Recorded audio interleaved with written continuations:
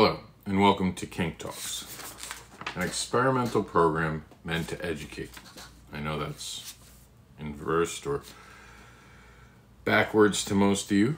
Sorry about that. This is a live video. You will see it more than likely branded on the different lectures that we're going to have with this. This is going to be a video that we're hoping to invite many people to attend and to watch and to learn from. This is going to be a lecture series that is starting in the summer of 2024. We haven't worked out all the logistics just yet, but we are doing our best to figure out dates and times. We are going to be trying potentially different platforms. Right now, I'm looking at this as being something that we can take questions and kind of bring it to you through a social media platform. There'll be some add-ons, and there'll be a way for you guys to interact through the questions and the comments section. We're going to have a lot of topics. Today's going to be about the basics. If you see me looking down, that's because I'm going to be keeping a close eye on the time. And this is going to help me later chop up these videos into 10-minute TikToks. So every topic that I have, I'm going to try to keep in mind to keep only 10 minutes. So with that, I'm going to restart right now. And this will be where we kind of start chopping it up. So we're going to start right now.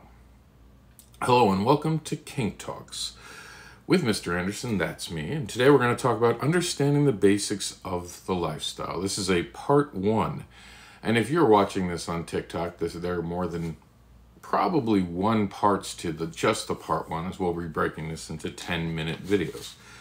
Kink Talk is a lecture on kink presented by me, Mr. AnderSiN. Mr. AnderSiN has been into kink since he was 18 and has written about it, taken part in kinky activities, and has studied it for over 30 years. What this series will entail? Well, we're trying to educate. It's become very clear that the basics of the kinky lifestyle as it is has been under some bad advice. So we're going to go all the way back to the beginning, and we're going to make a series about things that are important, not just to me, but to you. So we're going to be trying to, the hope is, of course, is for this educational experience will make people safer. If I can teach people what is damaging to other people, what I can teach people the limits, the boundaries, the importance of those, if I can teach people all the different aspects of our lifestyle, maybe we can eliminate some of the actual abuse and consent violations that happen. And we're going to be taking a unique approach. We're not just going to be telling submissives how to protect themselves. We'll do that. We're also going to be teaching the potential consent violators and consent violators themselves the damage that they are doing to other people and the damage that they're potentially spreading. And we're going to talk about those things in this lecture series. And we really hope that we can eliminate abuse, consent violations by doing this series. Now, this series also has the goal for the vanilla world of actually educating vanilla people. When I wrote the book that this actual tank top is based on, Barbara Unleashed, one of the things that surprised a lot of my vanilla friends was the fact that there was so much that went into how we played. And with that in mind, we want to actually expand that and give the vanilla audience. We're allowed to be educational on TikTok, but I can't guarantee this is where we'll stay. TikTok, the platform itself, is in danger. So these will also be posted on YouTube as a full series. And we'll probably run the video on one side and have our logo either side of it. And again, this will be our logo. But we'll try to keep them to no more than 10-minute videos here on TikTok. But on YouTube, you'll be able to experience the longer set video. Most of the times I'll be recording this from an indoor location, obviously, because I want to be able to really concentrate. And I won't really be answering questions in this first part.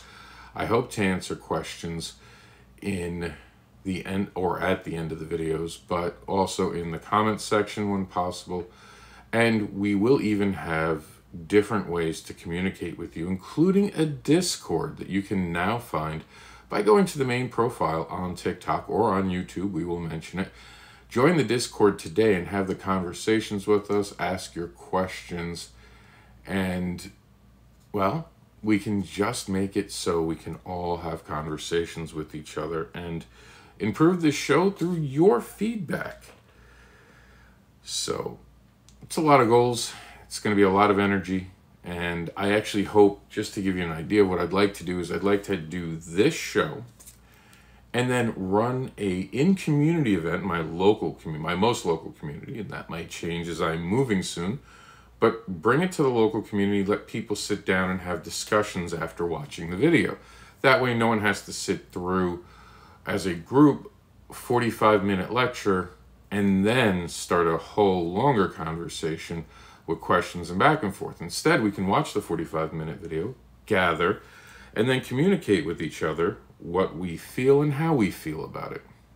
With that in mind, I'd like to get on to today's episode. Today on Kinky Talk, we're understanding the basics of the lifestyle. We're going to go over some topics and we're going to talk about some questions. I actually recently did this live event on the Zoom, and one of the things that people were worried about was being recorded. So for full transparency, this is being recorded on TikTok. It's going to be shared on YouTube, so please be mindful. If you are going to make a comment, I'll try not to read names of comments because I don't think that the live recap actually shows everything that's scrolling at the bottom.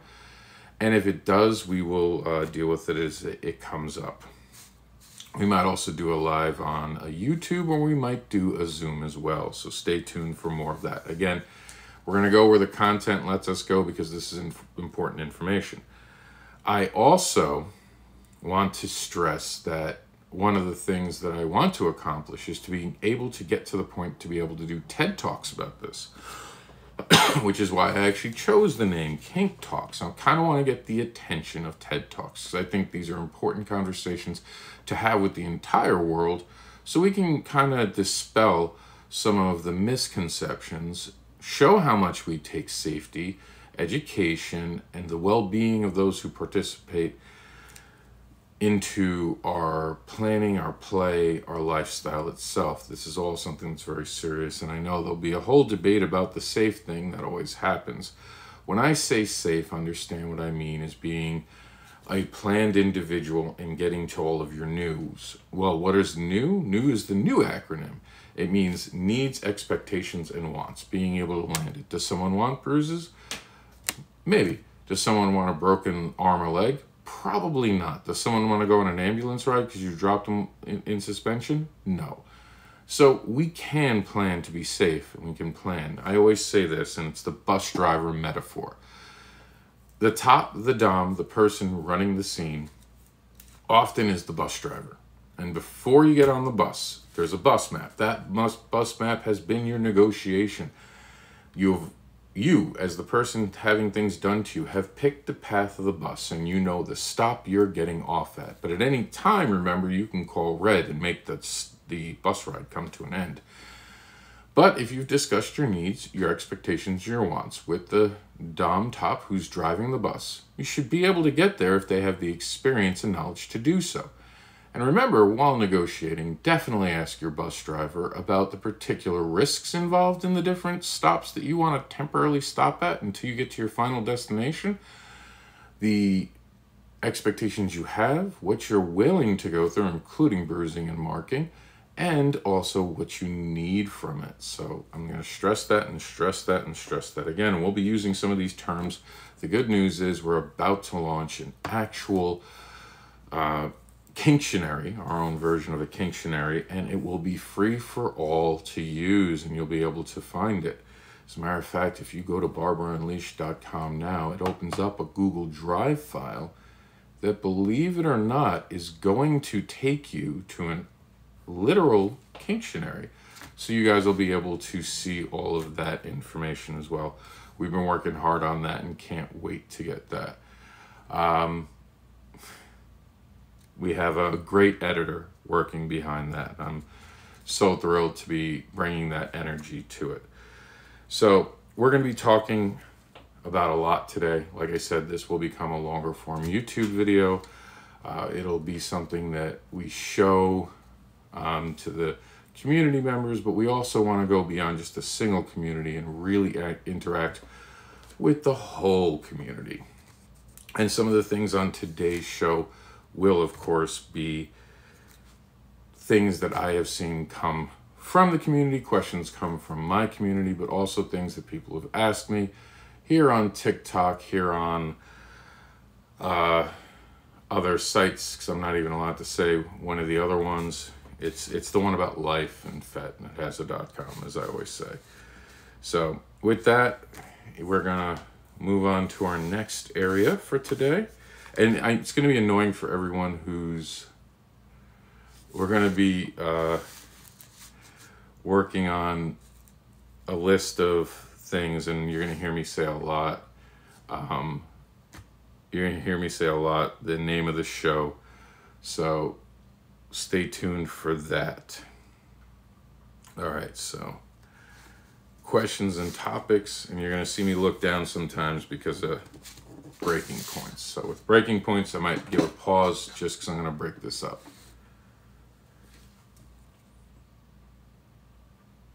Welcome to Kinky Talk with Mister AnderSiN, understanding the basics of the lifestyle. This is the part 1. We're going to, for this module of our series, and particularly this lecture, we're going to be talking about advocacy for all. Advocacy for all is one of those things that every community kind of needs. A way to help people who feel like something has gone wrong. It's a way to make people feel less alone if they feel like they've been taken advantage of, or if they've had their consent violated. So obviously we want to put people in charge to actually be part of finding a way to move forward for the person who feels like they have had their consent taken advantage of, or lack of consent, more than likely. And we're going to be talking about, in this particularly, the ideas of what we can do. And of course, you need someone to kind of, in your communities, be a sounding voice, someone who will ask the hard questions. A lot of times this comes down to asking questions. And despite what some people may think, you don't need to have anyone witness what happened. If you get a good advocate, they can sit down with both parties involved, not necessarily at the same time. This is all going to depend on how people feel, and just ask questions. And by asking questions, a lot of times it becomes very clear what we're dealing with, to be honest. And with that in mind, an advocate should also be able to talk to you about what you would want moving forward. They could take the information and they can tell all parties involved exactly how they see it from an outside point of view. The results of having someone advocate for you should be that the community is made aware, because we're going to talk about this in an upcoming module, that we need to make sure that the community is made aware of people who are potentially dangerous. And I know people are going to be worried about the entire, oh my God, what about false allegations and all that? With an advocacy program and an advocate, more than likely an advocate will say, in this case, I think that there was a misunderstanding between the parties. I do think that there was a consent violation, but I think it was due to bad negotiation. Or they might come up and say, no, this was someone who just did not listen. And they decided that they were going to be the way they wanted to be and not care about the potential for harm that they've put out. And I do want to just put this on before we go any further. Understand that when you violate someone's consent, it stays with them, potentially forever. It becomes something that they are going to have bad dreams about. They're going to think about it every so often, and it can even make them have traumatic experiences, triggers, and it be something that they can never ever fully feel safe with anyone. Those are the costs of it. So if you're someone who has violated someone's consent and you don't think it's a big deal, I cannot stress this enough. It is the biggest deal in the world. You're harming someone permanently. People don't get over that. They might not show you, but it's always in their mind that someone did not listen to them. And it is never the person's fault when someone does something they're not supposed to do. And when I'm talking about advocacy and I'm talking about miscommunication, we do have to leave room where sometimes, maybe during our negotiations, there was a misunderstanding. Now, those misunderstandings aren't always what most people think they are. Inserting something into someone is rarely a misunderstanding. Touching a place you were never allowed to touch is barely a misunderstanding. A lot more times, the misunderstandings are limited to the amount of pain, the potential marks left after play, potentially things that were said to a person, or how the actual, we'll call it a punishment, has been used, the action has been used, or the implement has been used. So those are finer points, and that definitely, trust me, we're going to go over negotiations, and we're going to go over a lot of things in this bigger series to help keep everyone on the same page and everyone safe. So an advocate, like I would consider myself an advocate and have already done advocating for some people, and in the end of the day, the biggest problem was the first person who involved themselves and made a lot of mistakes by especially not asking the right questions or questions at all and rushing to judgment. So the final part of this, as I stress this, is make sure that you are always using an advocate who asks questions first before rendering a verdict. As we build things, we'll understand this, but with the advocacy program that you build up, make sure your community has a set placard, a set place where rules for the community are listed. It would be really good if everyone had that. So we're going to move on to our next topic for today.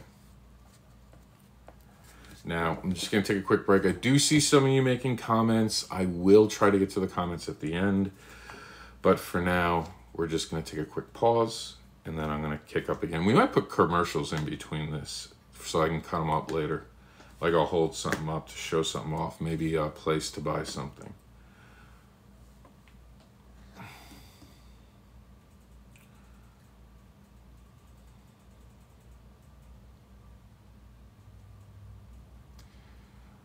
All right.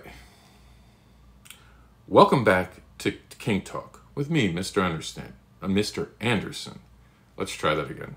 Just when we break up the module. People seeing the full video will see the blooper. All right. Hello and welcome back to Kink Talk with Mister AnderSiN. That happens to be me. And this is Understanding the Basics of the Lifestyle Part 1. We are in the module right now of hard limits.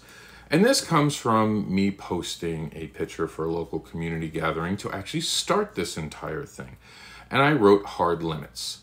One, consider this a no that you never talk about again. Do not bring it back up. Doing so, doing the action, I mean, not bringing it up, but doing this action may require you to go to prison without permission, and you don't have it. Something to that effect. And it is one of those things that I wanted to talk about because someone questioned me about that. Well, they didn't understand it. And it's a fair question in all honesty. And as a matter of fact, I feel like I should read it word for word. So we're going to do that. And you'll have to excuse me. I write so many things. It is just sometimes impossible for me to remember my exact wording. But what I can tell you is this. Hard limits are one of those things, once they're established, they are now a boundary that should not be pressed, should not be violated, should not be passed beyond. A boundary that is indefinite. Now, if you have a dynamic with someone, you should already know this, but I'll bring it up just for the record. You should be having check-in moments. This is basically where you get together, you pause the dynamic, no matter your honorific, so you can honestly talk about how things are going. This is a moment where you could bring up a hard limit, just as simply as this. If you were a top, a dominant, the person in charge of the dynamic, as it were, you could just turn around and say, hey, listen, let's go over some of your hard limits. If you want to talk more about them, we'll talk more about them. If you want them to just continue to be your hard limits, cool, I checked in, now I know. So, and this is how it was written, and this is where the question came from. Hard limits. Not only is it a no, never speak of it again in front of the playmate. If you still do it to them, you belong in jail.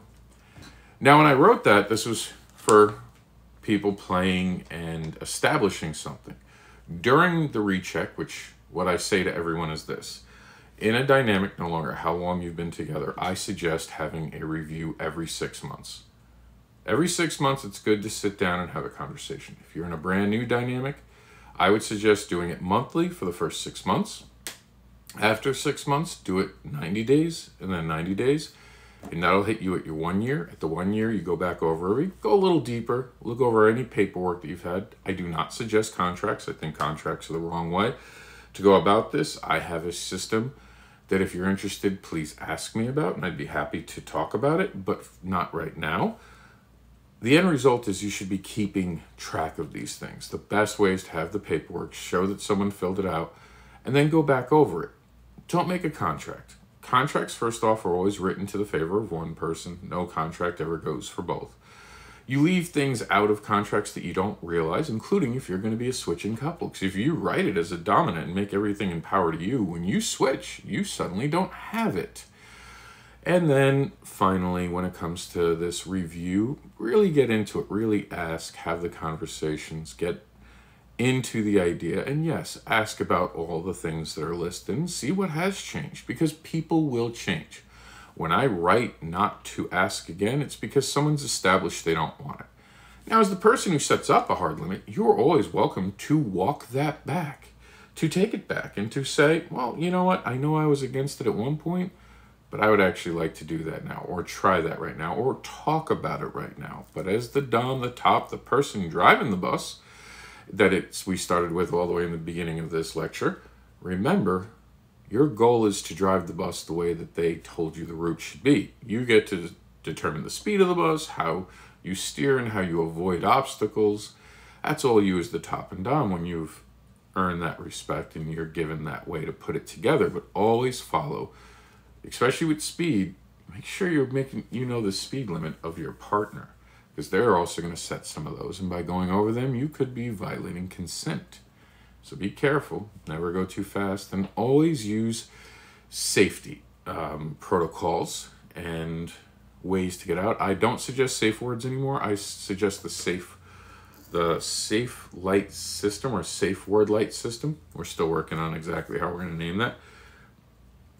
Basically, the red light, the green light, red light game that you played as a kid. So use green for go, yellow for slow down and talk to me, red to stop, and you can add other colors to really interact. Never forget that putting the fingers in the palm, make sure someone squeezes your hand. So these are all very important things, and these are things that have to be discussed and negotiated. So hard limits are one of those things that you don't negotiate because they're established as preset fixed boundary points in your dynamic and play. All right. Moving on to our next module, just going to denote the time.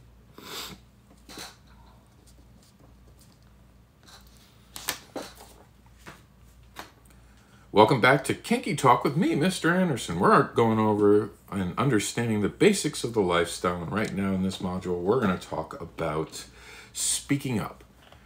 This is one of the hardest things I have to talk to you about in this entire module today, because speaking up in your community, and this is just community-based, so if you're not in a community and not here for this, this wouldn't be the video. Please go on to the next module. This is community-based only. Now, speaking up when someone has hurt you into your local community, when someone has violated your consent or done something that needs to be known for other people, speaking up can be a powerful thing to stop it from happening. However, speaking up comes with costs. I have paid the cost of speaking up, both in my comic book industry, where I'm a creator and I've created things and I've stood against abusive creators. A lot of people didn't like me standing up and they were abusive to women, and I paid a price for that. One I was willing to pay, but there was a price.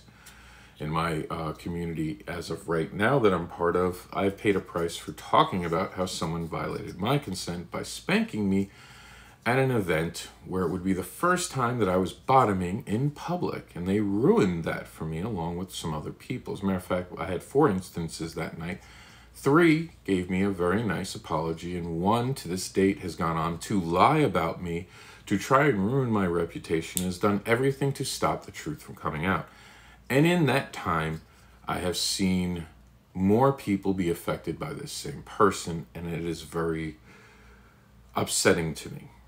I did handle it immediately, telling the person they weren't allowed to, and at the very, very beginning of this lecture, we talked about the danger of kind of how abuse can be spread. When someone has their consent violated, they no longer respect other people's consent as much. And in this occasion, someone told me, well, it's happened to me, so it's okay for me to do. They took something that they happened to them as an excuse to do it to other people. And this is something that is not rare, sadly, and can and does happen in communities. So speaking up not only puts a kick me sign, people can come after you, because the first thing we do is discredit the people who have consent violations or worse, to protect especially popular people. It is heartbreaking, but it happens, and it's happening right now in not just my community, but other communities. People do this on purpose. They do this to protect themselves. And then it always comes down to how many. And I've been asking my community that for at least a couple months now. How many people are going to have to get hurt by this one person till we take it seriously? Sadly, they haven't reached that mark, though I've been told there are now 7 people who have been affected by the behaviors of just one person. This is beyond concerning. But me speaking up about it when I had to, when I was pushed, has only caused me to have people lie about me, to make up stories, to question my integrity for no reason other than I'm trying to warn them. And this is what's crazy. And I want to put this in this training module, and I want people to understand it. There is no advantage to admitting that someone has violated your consent for the most part. There isn't. There simply is not. Can someone be lying about it? Potentially. Can someone be doing that to get someone in trouble as revenge because they had a bad breakup? Possibly. But I'm going to say this, especially when it comes to our lifestyle. It is rare that something like that happens, from what I've seen. Maybe in the vanilla world, sure.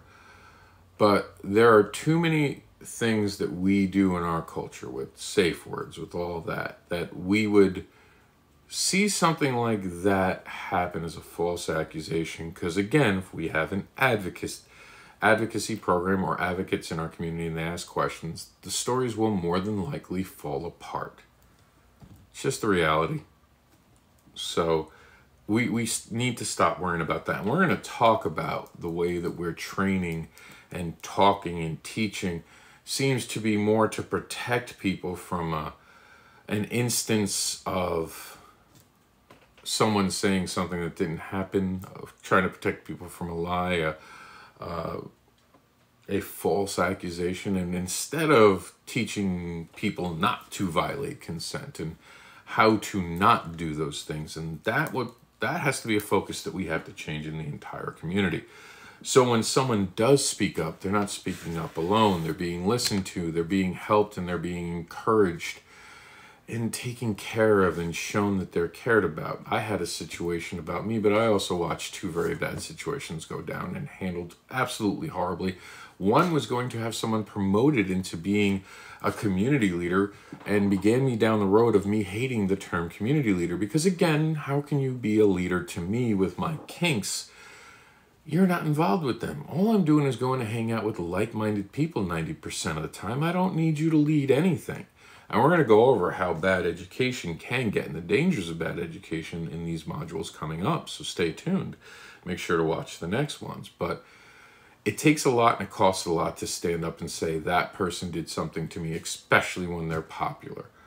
So we need to stop and listen to them, understanding that in this world we live in, when people whistleblow on consent violators in our lifestyle, they're going to be treated shitty.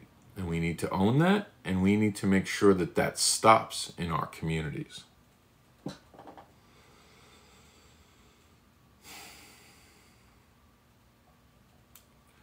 All right.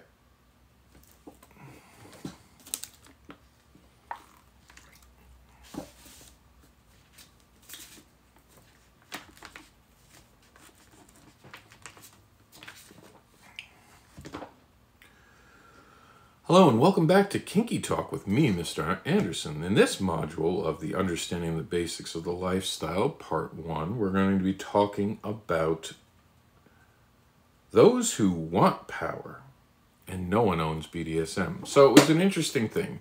I had made a comment recently on a social media platform about how people were drinking too much of the Kool-Aid and they were acting foolish. This prompted, well, silly conversations, as many of them can be and often are.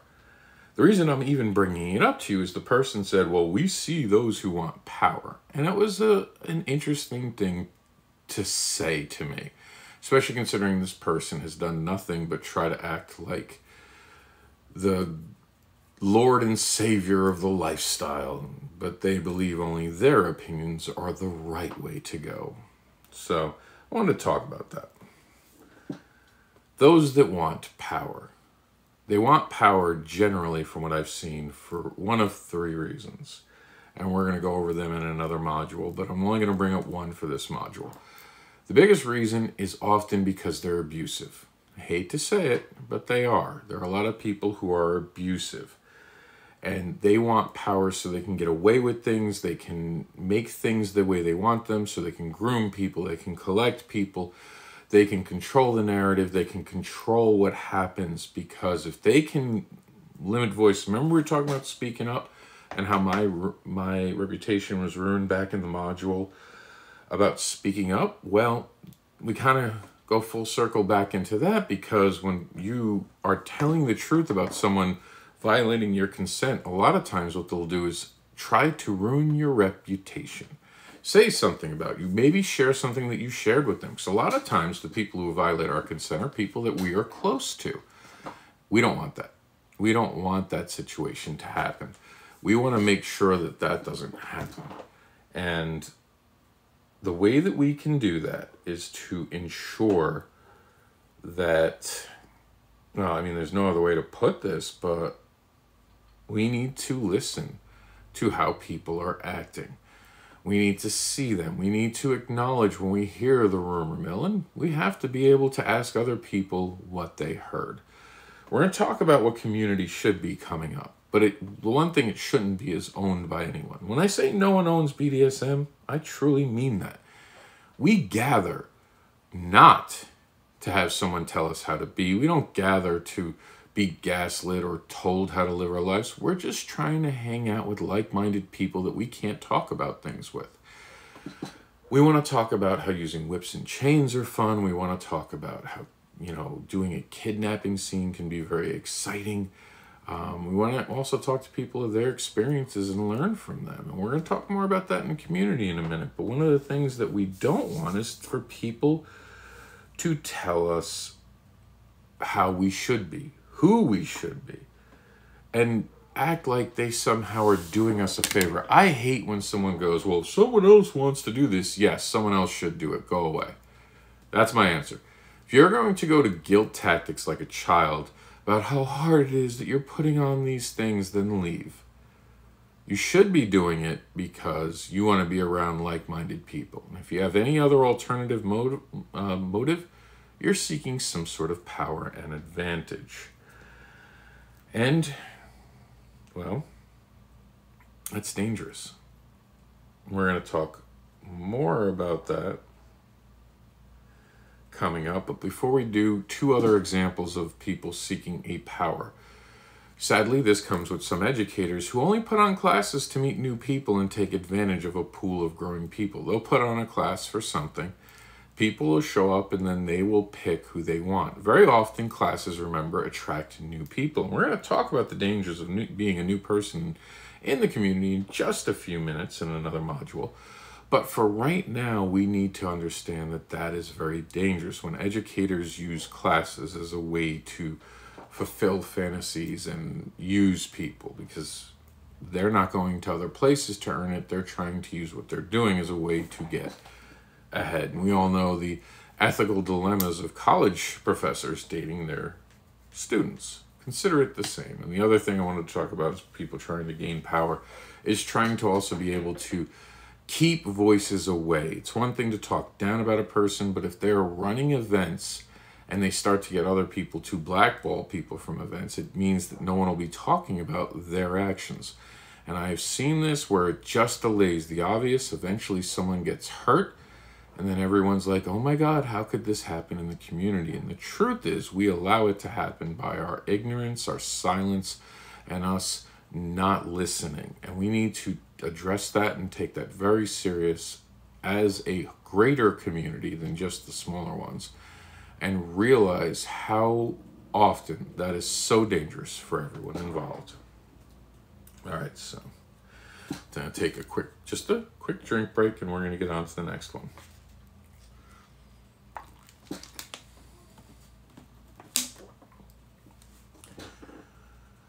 Welcome back to Kink Talk with me, Mister AnderSiN.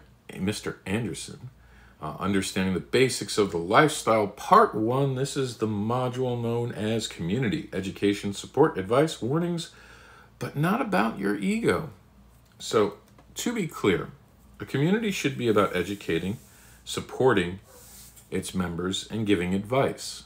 It should be a communal conversation, and people should have the ability to talk about things and talk about when bad things are happening and abuse is happening, and also teaching techniques. Should also be about giving a heads up about events. I wouldn't go to this event because I heard there was a violation. What it shouldn't be is people trying to leverage. And we talked a little bit about this, about the power in those who want power in our communities, but we're going to go a little into this about warning about egos, because there are people who are trying to trade favors. We had an incident in my community where they were advertising drug use at an event at a Florida, I wouldn't call it a dungeon, but an event place. Now, of course, this could bring the attention of authorities, and if you've never been part of a police raid, I don't suggest it. Your name can be taken, and if a reporter finds wind of it, they can actually tell the world about the people involved, especially if you're arrested, because they can arrest you but not press charges and let you go. It is ridiculously dangerous to be part of a police raid if you're worried about being outed. But there went some of these quote-unquote community leaders, quote-unquote educators, just talking about other events, and I had a moment to discuss this with one of them. And their attitude was, well, I just tell people where the events are, which is not true, because they pick and choose which events they talk about. And if you're going to be telling a community about something, you're making them aware about it, it's your responsibility to tell them if there's a danger. If someone has gone through a consent violation at the venue, you should also be talking to them about whether or not there has been problems there. Or if they're advertising something, it'd be problematic. Now, this same person then bragged, well, nothing happened. And I can't stress this enough. Nothing that you knew happened. You don't know when the police are checking up on us, and they should be checking up on us. Not for the reasons you think, but to make sure that we aren't doing something. And we're going to talk about drugs and consent coming up in a module very soon. And I won't wait till then to get there. But for right now, I will tell you this. If your community is not focusing on education, supporting its members, giving advice to its members, and talking about kinky-related things, but instead, and I've seen this, where they talk about their dynamics as a clique or a group in the middle of a community thing, and they turn it into their stuff, there's nothing uglier than that. I've seen so many people be so disgusted because instead of it being a community, people make it about them, and that you should be cool enough to be around them. And it's the surefire way to kill a community. That's where ego comes in. And I've seen some events go down to having like 5 people that aren't somehow involved, if not less. I've seen events where there were 2 people that showed up, and I was one of the 2, and the rest of them were just all their friends. They might as well just gathered and gone to Burger King for the day. And this is how they project themselves in the community and how they make people feel, and they're not smart enough to get that, and it's very disheartening. So we're going to move on to our next module now. And if you guys have questions about this, please send them to us on our Discord, which you can now find by going to barbaraunleashed.com. I'll see you at the next one.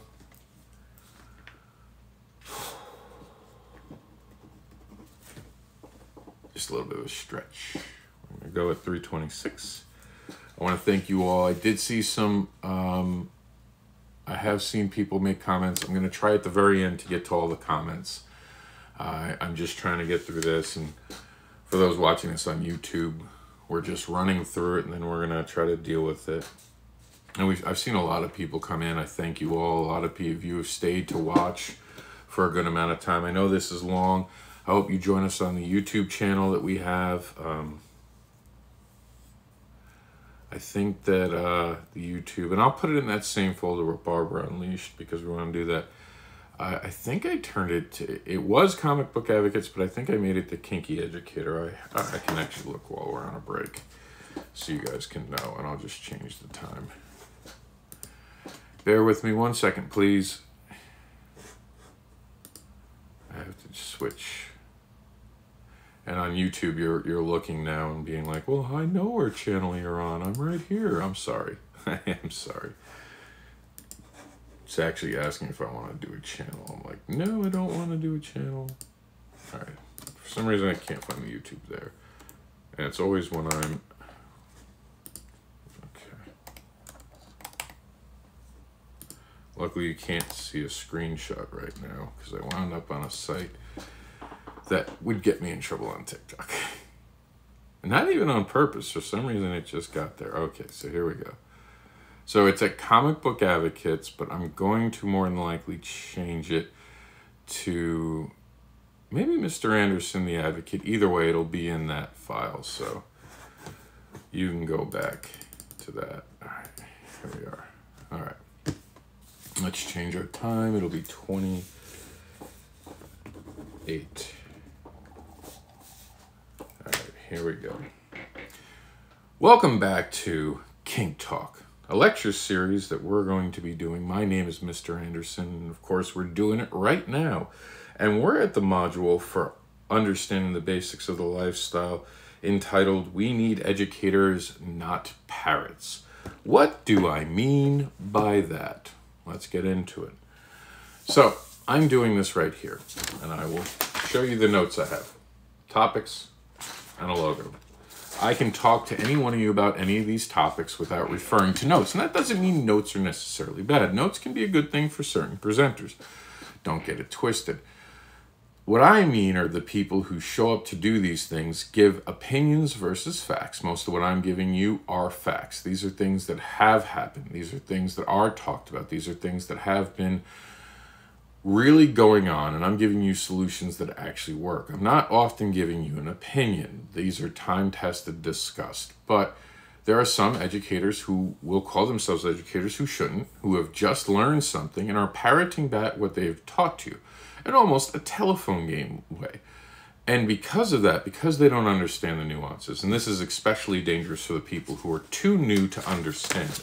And I would say that for the most part, and there will be exceptions, and I know exceptions to this rule, mind you, I think anyone without 5 years of experience being part of a community, being part of an educator, being part of a bigger conversation would definitely fall under this parrot, because they haven't been around enough to see things go wrong sometimes, or they really didn't study it. They've only heard a few things a few times, and now they think that they're the uber god to BDSM.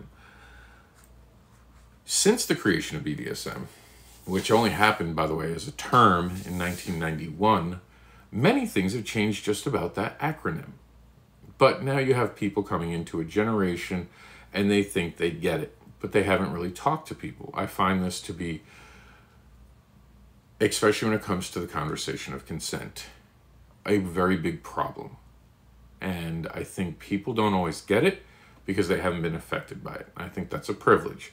I think some people will never know how it is to be touched by someone without permission, to have someone do an action to you without permission, or to harass you and do awful things to you. There was someone who identified it as a community leader who once told me I had to kiss them to leave an event. This was one of the most disgusting things I've ever experienced in my life, and I've had people stick their hands down my pants without permission while I was passed out. I've also had people grab at my responsive organ, if you would, to see if I was attracted to them, and found out I wasn't. So I have had my share of issues.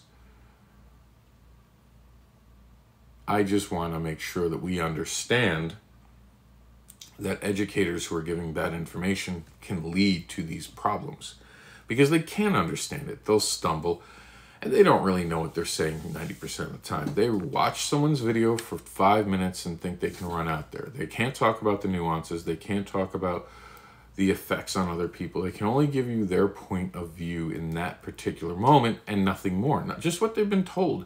They are the most dangerous educators. And let me tell you right now, I have solidly probably been to over 500 classes when it comes to the knowledge of BDSM. Over 500, easy. That's not even a challenge for me. I have hosted conversations like this well over 100 to 200 times. I have 1,000 hours of online screen time being a host and being a voice. I have done countless amounts of videos, both advocating for BDSM and also comic books and autism and mental health issues. So this is not new to me. But you know what is new? The information that we learn when I read studies. There was a recent study that said that 808 people in the last 10 years, well, I think it was less than 10, have lost custody battles, have lost their children and or a job because of their involvement in BDSM. And this was put out by an actual agency that tracks it. I can't think of it right now. I really wish I knew it. It's like, it's about sexual protection. And I'm drawing a blank. But they put out this information. And mind you, that's just what they captured. That's just what they found out. That's just what hit their radar. I would double that number. And just imagine the risk. Just being kinky can cost you your child. How awful and how horrifying that would be. So, we need to understand that education, it needs to be performed by someone who actually understands the topic, can explain it, and hasn't just read a handout and now thinks they get it. Someone who's talked to people, someone who has interacted, someone who has the pulse of the community. It's just that simple. When we have new people doing it, they're doing a telephone game, and now, remember, they're teaching someone new. So they're taking information, and a lot of times you can tell they don't quite get it. And I can give you an example. Years and years ago, when we taught about tying someone up, we always talked that with the first couple times you did it, you limited the amount of time that someone was in actual bondage for the first couple times. And this is because they're not used to certain things yet, and they're not used to identifying them, being able to say it, especially going numb. Some people will sit there going numb, and then they'll have things like wrist drop. This used to be taught a lot. And I've noticed a divide now. And I went to a class and I said, well, hey, how long do you tell someone that they should be tied up? And is there a limit you give to people? They're like, oh, no, it doesn't matter. Yes, it does. And there's ways to check in. And this was someone who had learned it, passed down. Now, I'm not the only one who says it, but it is one of those things that we're forgetting to teach. The amount that you are bound, especially with certain kind of bindings, is very dangerous. For example, having your arms up for too long can actually lead to asphyxiation if it's too tight. Having some restrictive breathing due to ropes can actually lead to someone passing out, if not worse, and having compression issues depending on where the ropes are, or could actually, if it's on the stomach, can lead to actual digestive issues and or bruising internally for too long while struggling to breathe. Suspension, the tally of people getting hurt by suspension only goes up by the year. It does not matter how safe you try to make suspension. Eventually you're going to get injured. The particulars of it, everyone gets something from it over a long enough time period. So it is a risk, and this has to be for your risk profile, of course. But we need educators that understand that and can give you the warnings so you are educated and you can play. We don't need educators that stand up and say awful things like, if you get abused, you didn't vet right. That if someone passes out during play or are unresponsive, they're just really into it. These are real things I've heard personally. And there's still awful going on out there. So we need better educators, and we need to hold educators accountable. As for me, I suggest everyone goes out and reads everything they can, study everything they can. That's what I do. I watch videos of people I don't like. I go to classes where I could teach it better, but I still show up because I want to hear what people are saying, and I can watch trends of how things are being taught. So keep yourself tuned in, and you'll never be surprised by the trends that are coming. And make sure that when you see an educator who's struggling, talk to the people in your community about it and voice your concerns. Bad educators, and I know this from my stint in retail, where I was a manager for decades, that when someone learns something the wrong way, it is very difficult to untrain them the wrong way. It's very easy for them to pick up things that are bad and very hard for them to let them go. Retraining someone takes you to stand over them 20 to 30 times before they will learn the new way because they learned it a different way. So let's make sure we're also not vetting, but showing up to educational classes and raising our hands and making sure that we hold our educators, especially those of us who know, ask the hard questions. Don't sit in silence. As long as you are willing to stand up, and again, that's a choice, but if you have the energy and the ability, please stand up and call out people who are dangerous. I come to somewhere where I am and I'll buy you lunch so you could tell me that story.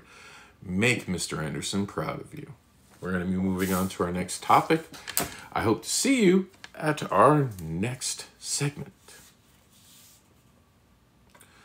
All right, where are we at? Time-wise, 3:36. You guys must be getting tired of me saying this, but I have to. Welcome back to Tinky. You guys get all the fun stuff on YouTube and those watching me live. Tinky was actually a dog of mine, sadly passed away last year. Very heartbreaking. So let's do this again. My name is Mr. AnderSiN. Welcome back to Kink Talk, understanding the basics of the lifestyle. This is the part one. We're going to go into our next lecture packet, our next segment, if you would. And we're going to be talking about why saying no is so scary. So this is one of those things that came up in my community. I had been out of town and there was a consent negotiating class going on. And one of the things that people came to me very quickly to talk about was the person putting on the class said that if you can't say no in this lifestyle, you do not belong. And I wanted to address that. Now, I'm not saying that a submissive isn't responsible for communication. That's not true.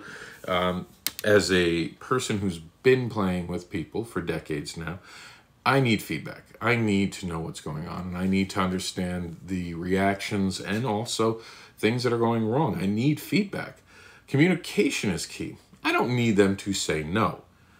As a matter of fact, no can be a dangerous word in play outside of negotiation. During negotiation, you can talk about no, but when you're in play, you're under pressure, you're feeling a lot of things, you might not be paying attention. And let's be honest, a lot of times someone will say no, no, no, and they really want something to happen. Let's talk about the other side of it. We're raised to obey. Like it or not, you have a boss, you have family members, you've had teachers where you were told you couldn't say no. And there are people out there who have paid a price for telling someone no. And it is very scary when you have to say no to someone who's not getting the hint, or no to someone that you don't want to let down, or no to someone that you're trying to impress. These are social pressures we do not consider. So we have to consider that as the dominance. This is us driving the bus again. Go all the way back to this lecture's beginning. Understand that when we are driving that bus of the scene, because we've charted it out, we've negotiated, we understand what we're doing, we also have to pay attention to our passenger. We have to make sure that our passenger on this bus ride is okay. And if they're having trouble communicating, we have to be able to stop. Again, going back to putting your hands in their fingers, teaching them right away, first time you play with them. If I stick my hands here, squeeze if everything's okay. If you don't squeeze, I'll get the point. And even if they do like a weird light squeeze, that's a time to pause play. Don't have to untie them if they're tied. You don't have to completely stop. You have to literally stop and go, hey, I can tell something's wrong. If you can't communicate, I'm going to end the scene right now and we'll discuss it. I'm not mad at you. Those powerful words have to be said to create open and amazing communication. I'm not mad. You're not disappointing me. There's nothing wrong. We can stop here. Encourage that to make them not afraid to say no. Very often when something happens, and I've heard this from people, and this is tops and doms have to own this, and I'm sure I've done it in a minute, where the first reaction is like, you're kind of bummed, you were having fun, you're in the middle of it. I get it, that's human. And it's a valid feeling, but you have to remind yourself that you're playing with a human being that needs to express, to understand, to live in the moment, and they're feeling all of these things, especially as a submissive will feel more than a dominant because they have things being done to them. So we have to realize that while the scene might be ending, it's our responsibility, our duty. It is all about play, that we protect our partners in play. And that goes both ways. But at this time, if they're not communicating, we have to communicate for them. We have to understand that someone might not want to say no because they don't want to disappoint you. Their arm, they can't feel their arm. For some reason, their wrist is dead. But they don't want to disappoint you because you haven't built the capital with them that allows them to be able to say that. And it might not be your fault because they didn't tell you they struggled to say no, but it's still your responsibility to be part of that. Understanding that no is a phrase that they are afraid to say to some people because they don't want to disappoint. They don't want to hurt anyone, and they don't want to be hurt for saying no. And I'm not talking necessarily physical, though it could be. I'm talking just the look in your face when they look at you and they feel like they're not a good enough submissive, they're not a good enough bottom. These are things. These are things that we need as tops to consider. So instead of saying no, let's use red. Red is something commonly known in all of the dungeons, all of the play parties, all of the spaces. Red is a word that can be said in front of strangers and they know exactly what's going on. They can pay attention and know that if a top isn't stopping at red, that they are allowed to tag in and make sure it happens, that the scene stops. Red is something that you don't normally say in a scene. I'd like the red ball gag. You know they're talking about something, but just red blurted out, you know something's wrong. Again, back to our color-coded system. Green for go, yellow slow down, check in, red stop. And you can do purple for emotional issues. You can do golden for not only what you're doing is great, but keep going. You're in a groove. You know, you can add your own special ones. Blue, of course, is a medical condition or a medical issue. So there are ways to be part of a bigger conversation. There are ways to encourage back and forth that doesn't ruin a scene, that allows things to keep going, that are hidden messages. You know, you can absolutely, amazingly, make it so you can send messages. And someone, while I was recording this and live, someone said to me, we do purple, harder please. And there you go. See, it's hidden communication in there, and it doesn't have to be no. Because when we say no, we feel like we're doing something to someone. But when you're saying red, you're reacting to something, and it changes the mentality. So let's stop saying you can't say no and start finding a way for them to communicate better. And let's get rid of no, because no is something in, whether it's negotiation or it's in the middle of playing, no has a connotation that some people don't want to betray. I'm being submissive. I want to obey. I want to be someone who listens. That's what people really want. So let's empower them to give them words that they don't feel like they're doing anything wrong, but being part of the scene and doing their job. So let's not make no an important word in our community outside of negotiation. Do you want to do this? No. But at that point, there's not as much pressure, especially if you're building a dynamic with someone and you're teaching them that they are allowed to say no. They're allowed to say red. They're allowed to have a voice. It's your job as the top dom or any honorific you want to use to convey to them that their voice matters within your dynamic. We're going to be moving on to our next module in this lecture. So make sure to check it out. I'll see you at the next one. All right. Yeah, the color code system is absolutely something that you can customize for your dynamic.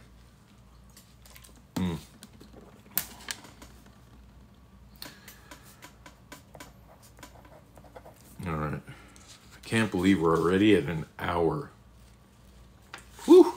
The first time I did this, it was only 45 minutes. All right, so let's do this. Welcome back to Kinky Talk with me, Kinky Talks with me, Mister AnderSiN. Understanding the basics of the lifestyle, part 1. So we're going to be discussing in this module why we need to protect new people. This is something that is very important. And here it goes. You ever gone to an event, you ever gone somewhere and the host turns around and goes, "Oh, who are my new people?" And people raise their hands? That's a social pressure. You've now outed someone who might not want it to be there. And why don't we want new people identified? Because new people are statistically not only the target of people deliberately,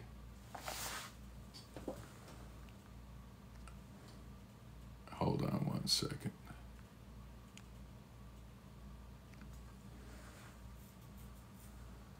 Sorry about that. They were about to kick us off because we hit an hour. All right. I'm going to restart this. Why we need to protect... Oh, sorry. Welcome to Kinky Talks with me, Mister AnderSiN. Understanding the basics is today's topic of the lifestyle, and we're in the module that talks about why we need to protect new people. Have you ever been in an event where a host says, "Who are the new people?" And people raise their hands. But by raising their hands, they don't realize what they've just done. And the host should know better. What they've just done is identify that they don't understand things. So they could be taught things that are very untrue in our lifestyles and very untrue and dangerous. Such as that if you identify as a submissive or a slave, you must always listen and you don't have a safe word. That's something that's really been shared over the years. Very dangerous. Very, very dangerous.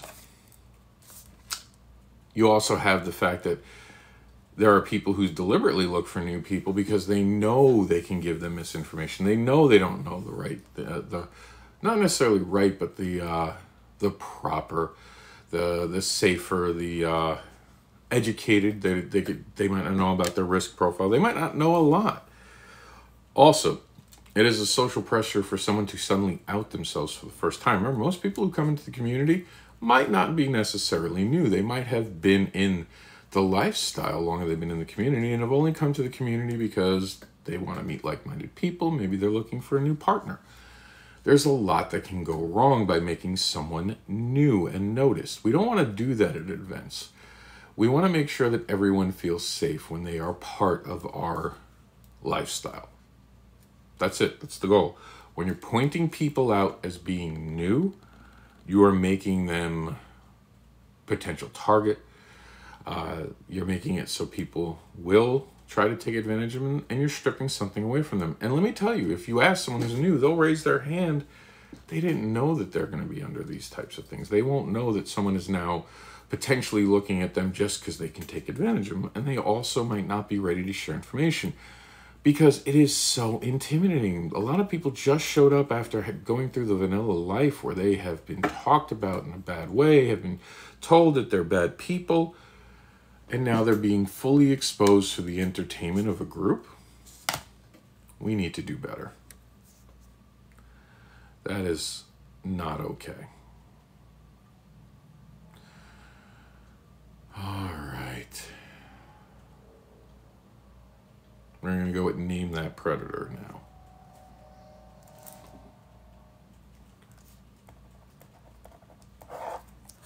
Welcome back to Kinky Talks with me, Mister AnderSiN, as we're trying to understand the basics of the lifestyle. And in this module, we're going to be talking about Name That Predator. One of the worst things I hate about the community, and I've hated this since the beginning, is that they are hush-hush with when there's a consent violation or an abusive person within our communities. As a matter of fact, the site that most of us go to that's about life and FET, and ISA.com, happens to have a rule that you can't actually name someone who's violated your consent. You can't name who the predators of the communities are. You can't speak up about bad people by using their name. You can give the story, but you don't want to give the name. Now, this comes from one particular reason, and that is to protect predators, protect their friends, let people get away with it. We need to break that in our communities. We need to demand, as a matter of fact, that from now on, when someone knows that someone is dangerous in the community, they must say so. I am not suggesting doing this on Facebook. I'm not trying to suggest that you bring attention to them in your local community outside of kink. I am saying you should do this with your kink community so we can all know who the dangerous people are. And I've seen this go back and forth where someone is identified as dangerous, and then there's so many people who will defend him. Well, I don't know definitively. No, I don't know this. And this wound up leading to a problem with a partner of mine who was actually heard the rumors, thought the person was okay because a friend of ours was actually involved with them, and allowed themselves to be suspended by this person. And in the middle of being suspended, this person was drinking.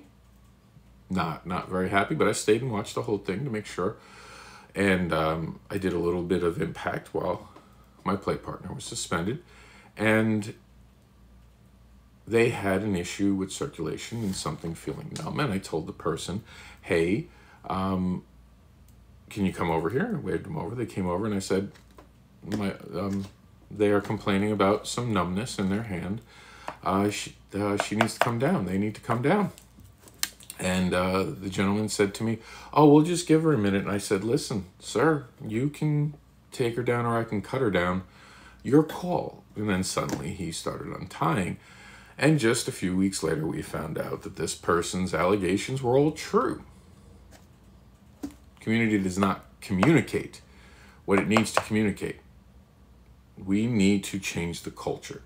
I don't care how we got here. I only care that we leave this point and we make communities more supportive, more connective, and more geared towards protecting those within the community. This is something that needs to stop, and we should be able to name people who are predatory. We should name consent violators, and we should have these bigger conversations. Now, with that said, do I think we need to cancel every person who ever has a consent violation? No. As a matter of fact, I think we need to re-educate people. Because if we can change someone from being a consent violator who can talk about how they violated others' consent and do so in a way that helps us all learn moving forward, then that can help a lot of people grow and continue on their journeys and maybe stop things. Because we don't talk about enough when people violate. And people come from the vanilla world where it's fuck around and find out. We need to teach them when you enter our world, we don't fuck around. We ask, even for kissing. We don't want to have those really big romantic moments. We want to have those really sexy moments when you ask someone, my God, I want to taste your lips. Would it be okay if I press mine against yours? Or can I kiss you? You look so amazing today. And we also have to teach that when someone gets a no and they feel rejected, they need to calm the fuck down. They need to breathe and understand when someone communicates something with you, you don't have a right to be mad at them. They told you something. Respect it and move on with your life. Because if you don't, you act like a douchebag. I guarantee you, they'll never kiss you more than likely. But if you act like a good person and you earn their trust, that kiss might be on its way. Or at least that person will never feel funny about you. Might become your friend, and might be someone who talks to a partner later going, no, they respected everything about what I said to them. They're an amazing person. I would definitely suggest that you go for them if you're interested. So, let's be more honest with ourselves. Let's talk about how we can stop consent violations. And let's make a safer world for us all. We're going to move on to our next module now. I'm almost out of water. Luckily, I think we're coming to the end of this. So here we go. Kinky Talks with Mister AnderSiN. That's me. We're understanding the basics of the lifestyle. In this module, we're going to talk about drugs and consent. And this is going to be really simple. It's probably going to be our quickest module. If you take any type of drug or alcohol, you are no longer legally able to consent. That's the law. Most places. So there, as a top and a and a dom, you should understand that by doing this, you're risking potential legal action against you because they can't consent. And you have to get that in your mind. If you're someone who thinks, oh, if I get this girl a drink or if I get this guy a drink, maybe they'll be more willing to do the things I want to do. That's a predatory behavior. You need to stop it immediately. We also need to stop being friends with people who violate others' consent in a planned chalkboard way, like taking them to bars. We need to stop excusing bad behaviors. We need to understand that drugs also not only impair judgment, which might allow someone to be talked into something they don't want to do, but it also impairs feeling. So doing something with BDSM, you could really hurt someone and they might not even know it. They might say, hit me harder, and you think they're really into it, but meanwhile, they honestly can't feel it because of a substance. I'm not going to lecture you. You're all adults. You're going to do what you're going to do, but I'm just giving you the pure facts. Alcohol, pot, or anything else can diminish how you feel as a submissive and can put yourself in danger. And if that's how you like to play continuously, you're also putting your partner in danger, because if something did happen and you wound up in a hospital, and even if you would tell them you consented, if you were drunk, if you were high, they might still press charges. And if you are a dominant and a top and you're trying to use drugs to get something, or just playing with someone who's on drugs, you're risking your freedom because they cannot consent. Even if they've been your partner, your wife, your slave, or anything like that.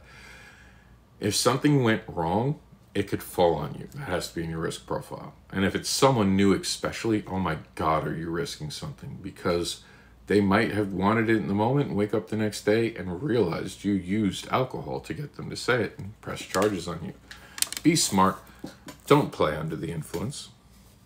Stay tuned for our next module. All right, kids. We're getting there. I promise we're getting there.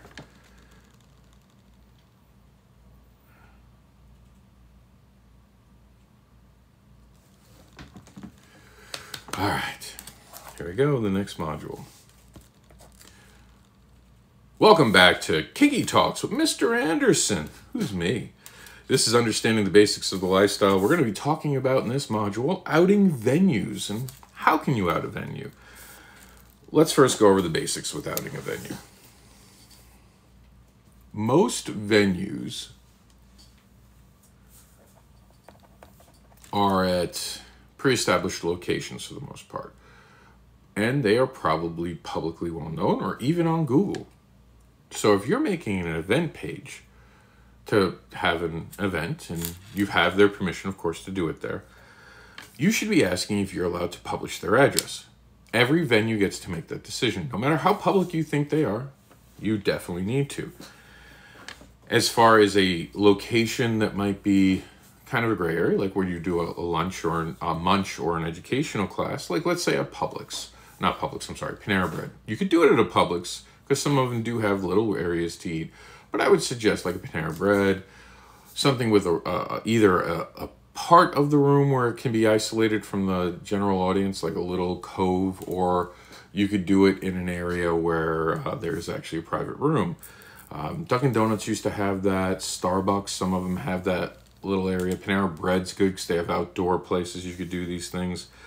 So those are all great things. You might not want to put that address though on a post on a site about lifeandfet.com. You might not want to do that because you might wind up kind of outing it where someone might like tell that you're using that, or try to make trouble, or even just someone who works there would find out and doesn't want that. You have to be mindful. Telling people I'll tell you the day before is perfectly fine, especially now that you can have discussions where only people see it. Now, if you're doing it at someone's house, because we have house parties, and it's not your house, you should never post an address without absolute certainty from that person that it's okay. There was a recent incident in a community that I'm part of where a person haphazardly posted an address. Not only was it the right address, but it was also an address that was not supposed to be shared publicly. Now, the neighbors of this individual could have people driving up on their lawn looking for something that they will never find at this place because of carelessness, because they didn't ask, because they didn't consider privacy, and they didn't ask about consent. Can I do this? No, they just did it because they're lazy. Do not be that person. When it comes to venues, protect the venues, protect your locations. And also, another reason to not publicly display where you're going to be is you can't control who's going to be there. Even if your event is open, knowing people who are showing up is better than randomly having it open, because that might attract people that you otherwise wouldn't want at your event and causing you an awkward situation while at the event. All right. Do we get it? Just be careful. What we talk about, what we do, very often can be conceived as illegal. I don't agree with it because there's UFC training camps, boxing camps, all these things. I think that if you're doing it with a consenting adult, it should be legal. But we have to be mindful not everyone sees it that way. And if you are in a public place, please be on your best behaviors. Don't be over loud, and certainly don't scream things that are inappropriate, because you'll just bring notice to the venue and your local community, and it could cost you a venue, and if not, a tail going home at night. And trust me, you don't want one of those. Stay tuned for our next module, privacy issues. What is it, 401? Here we go.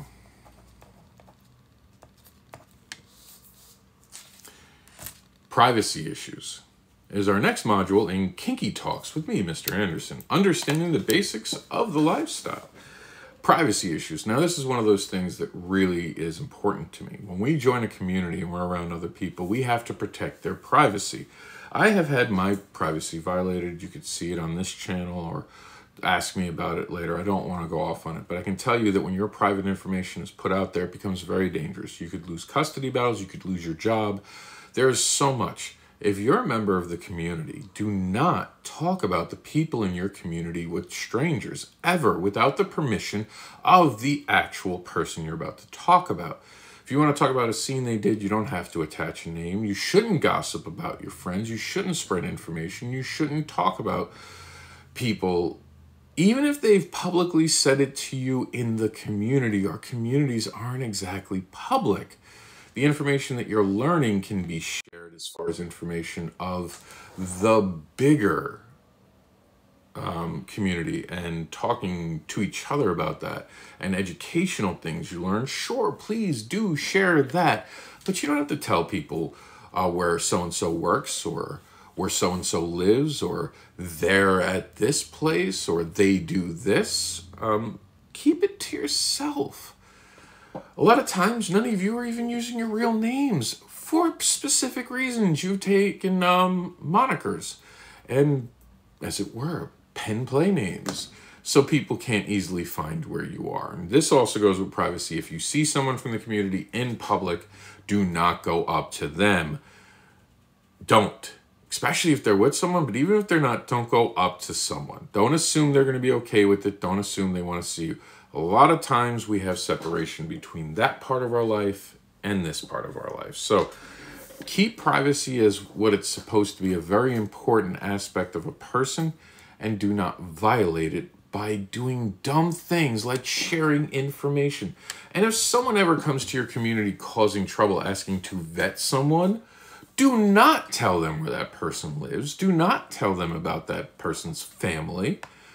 You're just going to cause trouble for your community and yourself. There are bad people out there that you need to protect your community with. And if you have a question, your first question goes to the person they're asking about, not talking to the person randomly approaching a community asking about someone. There was a quick recap. There was a situation where people on this very app thought they had the right to decide what everyone can teach. I have more experience that all the ones that tried to come and start trouble for me, but one decided it was okay to go around 2 blocks to try to find information about me. Now, what they were looking for was a got you moment, which they never found because there wasn't one.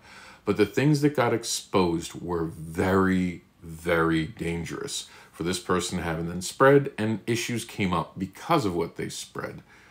So if you do that, it's outing. If you out someone's privacy, and that's what it really is. Outing is a form of a privacy issue. So outing includes privacy issues. Telling anyone that in the public sphere or sharing that information publicly, especially if you know someone who knows them, you're outing someone and you're endangering them. Privacy matters. Don't out someone. Have someone's consent before you tell their secret. I want you from this moment on watching this video, consider that a secret fucking identity. When you see them in the kink circles, that is they're the kinky superhero that you know. But if you know their alter ego, or if you find out who they are through a Facebook, because sometimes we get that, these algorithms are sneaky. If you figure that out, or if you find out where they work, or you see something, or you know someone in between, it is your responsibility to keep that superhero's secret identity, the vanilla identity, secret. We good? You get it? Fantastic. Join us for our next module, which is, let's teach how to prevent consent violations by educating the violators, not the victims. All right.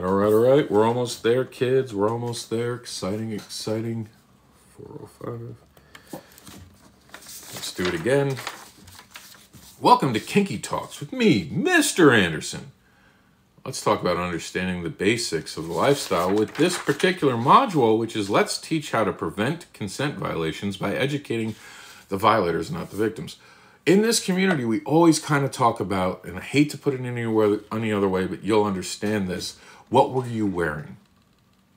What did you do? And this is when we're talking to people who feel like their consent's been violated or something's happened to them. Did you negotiate? Did you vet them? Whoa, pump the brakes. It's a lot of blame you're throwing on someone who don't deserve it. Why don't we ever go straight to the predators, or talk about the predators, or name the predators? Why don't we talk about the damage that these predatory behaviors do, these violations do, and how they affect people for a lifetime? Why don't we talk about the fact that we can easily teach people, did I ask permission? And tell them, if you didn't ask permission, you don't belong in our lifestyle. Forget about saying no that we covered in an earlier module and saying they don't belong. No can be a difficult world. What's not difficult is to not do something. To violate someone's consent, you have to take an action. I cannot stress that enough. And we're going to talk about this right now. This came up in my community. So let's talk about consent violations really quickly. And unlike other people, I actually have permission from the person who had their consent violated. There was a nudist sort of beach. I don't remember if it was a party or a gathering, but it happened. And this one person, who I've now found out did this to multiple people and have made multiple people feel uneasy, but this particular person wrote about their experience on this naked person throwing themselves onto him, and he turned a certain way to kind of have it like not be as awkward as it was going to be, and a educator decided to go in a live event down here, a munch, literally tried to call this person out without asking them, without inviting them, saying they were wrong because there's ways to stop people from hugging you. Sure, you could punch them, but no one's going to like that. Now, they didn't say that. I'm being facetious in this moment because this really upsets me. They said you can stick your hand out. Now, a few things on that. First off, you've been trained to hug people since you were a child. People put their arms out. What do? You react to it. Because when you were a kid, you kept getting told more than likely to hug someone. And before you can even get it, you're hugging a person and it's awkward. Unless you're like me, who doesn't like hugs. And I'm kind of standoffish, so people often ask me. But not everyone has this scary dog privilege. So some people feel is almost obligated to actually hug a person. We don't want that. We want everyone to understand that if you want to hug someone, that's on you to ask permission. Did I ask permission? Dyke, we're going to go over this all the time. If you did not ask permission, you are wrong. And especially if you're throwing yourself on someone, and especially if you're naked. No one wants a naked person thrown on them. It's fine. It's awkward, right? Unless you know that person and you might be okay with it. More than likely, if you're not in a dynamic with them, that's going to be kind of weird for most people. There's nothing wrong with nudists, but they have to understand, and they often do, that that's uncomfortable for certain people.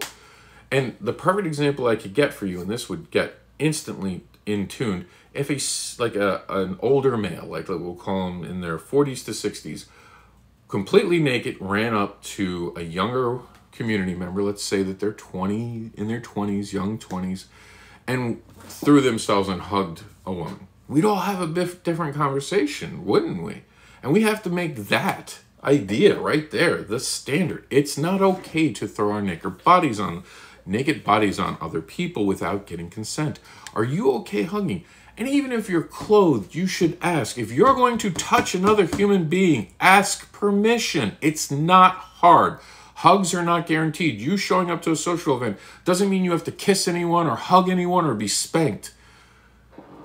And these aren't even that public, mind you. I know that was one of those things, you know, and someone in the chat, and I'll give him a shout out for this one, so it's great, so says, in quotes, are you okay with hugs? It's not hard. And because I'm a scary dog, people literally ask me, hey, can I hug you? But other people, they just wrap their arms around. And I have a friend who would hate hugs, doesn't want hugs from me. I'm chill with that. It doesn't matter to me. I don't take it anyway. I don't care. I don't like hugs from everybody.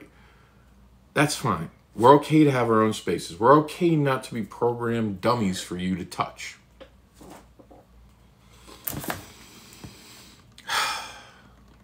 Did I ask permission? Let's teach people they have to ask before they do anything. It's time. Because we keep talking about how submissives and how people should protect themselves. No. Let's stop making it their fault that they're taken advantage of and touched. And let's make it the fault of the person doing it. And let's make sure they know, did I ask permission? Explain. Consent can only be gotten when information is given and agreed to, and risk profiles are done. Even for a hug, you don't know. Maybe they're a germaphobe. Maybe they don't like touching people. Maybe people have touched them inappropriately. It doesn't matter. All that matters is you let them make the decision. End of story. Let's stop blaming the people who are victims, who have their consent violated, who have things done to them that are icky and not okay because no one asked permission. And let's put the blame where it belongs, on the people doing the things they shouldn't be doing. And let's hold educators accountable when they say dumb things, like it's the responsibility of a person having their consent violated to somehow stop it. No. It will always be the fault of another person. I don't care. I don't care if they're a risk taker. I don't care if there's someone who seems to always get themselves in trouble. Because the ultimate goal is this. We should live in a world where no one's ever taken advantage of, and people should always be asking permission. As long as we don't live in that world, it doesn't mean it's the victim's fault. It doesn't mean it's the people having things done to them's fault. It just means that we need to educate people that responsibility has to fall on the violators. Join us for our next topic in our next module, which will be kink shaming. All right. We got 3 topics to go. Pretty excited. Let's do this. 4:13. My name is Mister AnderSiN, and I am the host of Kink Talks. And this is the series, Understanding the Basics of the Lifestyle. This is part 1 of that series, which we're talking about different modules today. And today's module that we're talking about at this particular moment is kink shaming. You know what? We all come from the vanilla world. We've all heard stupid news people talk about 50 Shades of Grey. We've seen our depiction in media. We've seen us torn down, made jokes of, and we've had people say disgusting things to us. When we join the community, we should all know better. So here we go. I'm going to give you an education. First off, if you kink shame, you're dangerous to this community. I don't care if you like it or not. I don't care what it is. If it's age play and it upsets you, too fucking bad. It's 2 consenting adults doing something to each other. Respect that. Remember, you're in a space where you can be accepted. Don't make it so other people can't be accepted. Remember, your kink is not my kink. We've lived by that for decades now. Mileage may vary, meaning we're all different and have different experiences. Kink condemning, where you could try to condemn a whole kink and tell people it's dangerous.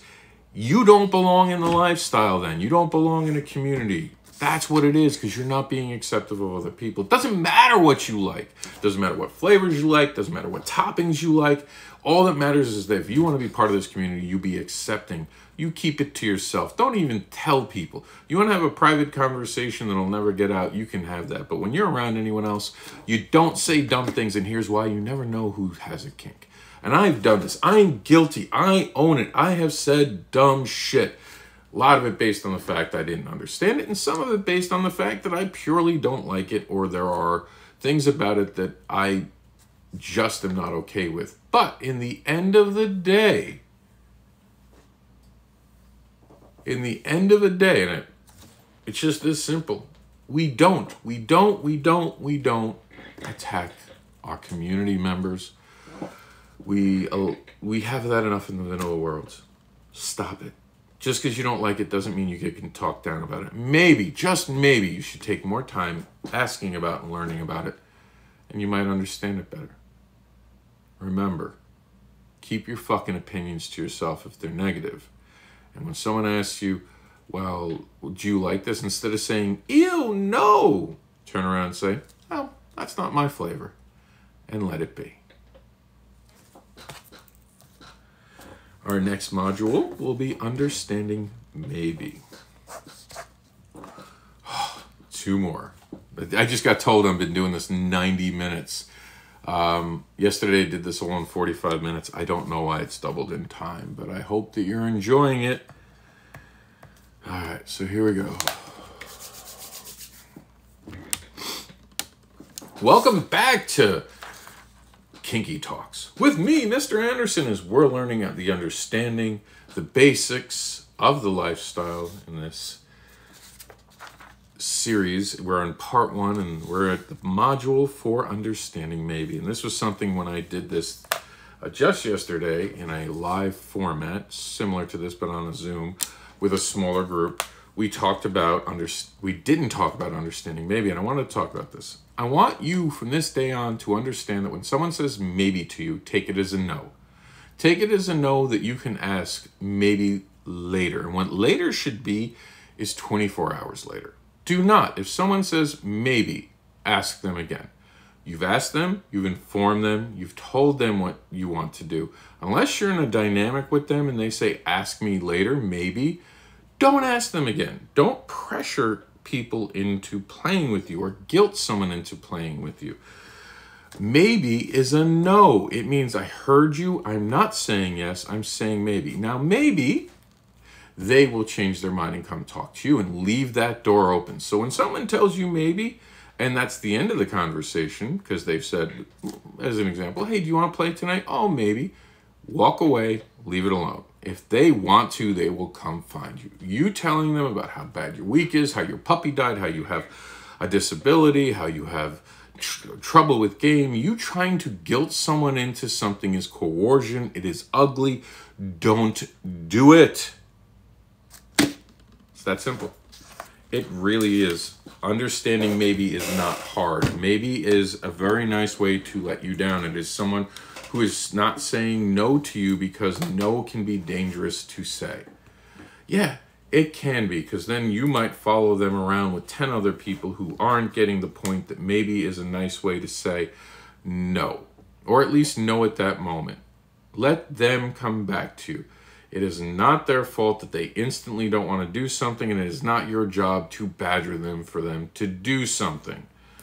I hope, I pray, I really, really, really hope that you get what I'm saying. And I'm not trying to be rude to anyone. I am seriously hoping that everyone gets what I'm saying. This is about making this lifestyle enjoyable for us all. And by you being a person who hears maybe and backs off, you'd be amazed that you might actually get more respect in the community for being the person, for being someone who actually listens and respects other people. That will go further than anything else you can do. This is the end of part 1 of Kink Talks with Mr. AnderSiN. We will be having an Understanding the Basics of the Lifestyle Part 2 coming up. Please send us what you want covered in the next Understanding the Lifestyle Part 2 lecture, and we'll cover it. We might not have as many topics as this first one did. We might limit it to a smaller amount. I appreciate all of you who watched all of the different ones. If you watched this on YouTube and you watched the full ones, sorry about all the breaks in between. Thank you for TikTok for not actually ending us at any particular point and allowing that. And I'm going to go on to read comments now. So if you're watching the TikTok shorts, this is where we leave each other. But now for comments made. And Zycom, or actually I'm not going to actually read names. Well, if this is your comment, you should know it. Sorry about that. And I didn't even say it right, so maybe that's good. So I was, let's see. Is this the first comment? Okay, I'm going all the way to everyone who said hi, I say hi back instantly. Yeah, I don't think this is going to show us every comment, and I'm sorry about that. I think there's just a limit to where the comments are. Let me see if I can see this. I'm going to take this down now. Let's see. Oh, my back hurts. I did not expect. Sorry if that interrupted. Let me see if I can get the comments up.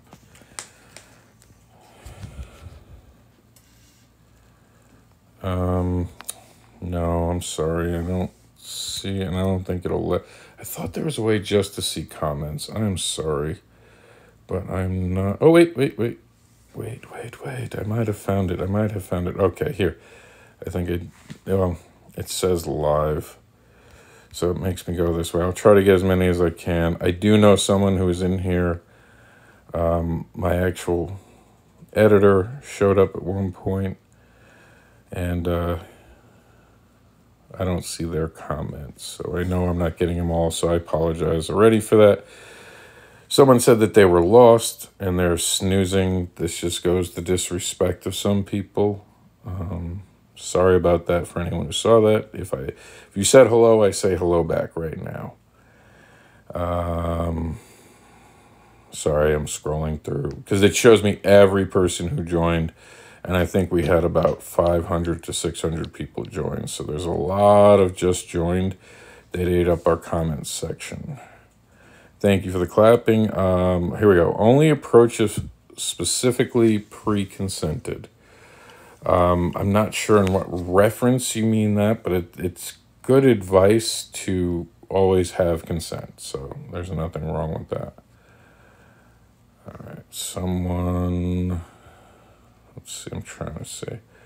Am I okay with hugs? Oh, that one. Yeah, I know what that is. Yes, are you okay with hugs? Great one. That's asking permission to hug someone. Love it. Great energy. And they say that I'm a big hugger, but not from everyone at every time. And remember, I have a free Hugs and Spanks shirt that I often wear, and I've given strangers hugs. And I do that as a gimmick and as a way to talk about fetish and consent. I don't particularly like hugs from strangers, but it is a good way to kind of spread that those within the lifestyle aren't inherently dangerous. And we do have a sense of humor, and we are willing to do that. And yes, I get asked to spank people, and it's mostly men. Not that I'm complaining. Someone clapped, but then I got the mystery box, so I don't know what they wanted, but I did see that. Let's see. I can't tell you how many times I've stopped talking to someone because they kept persisting. Nothing worse with that. Oh, can I? Will you? And I'm sure at one point in my life I've come on too strong and just wanted attention. That's human. Fix it, though. Make sure you're not being that person. Mild neurodivergent self would like it to better understand labels like brat top. That's so hard because it's become so subjective now.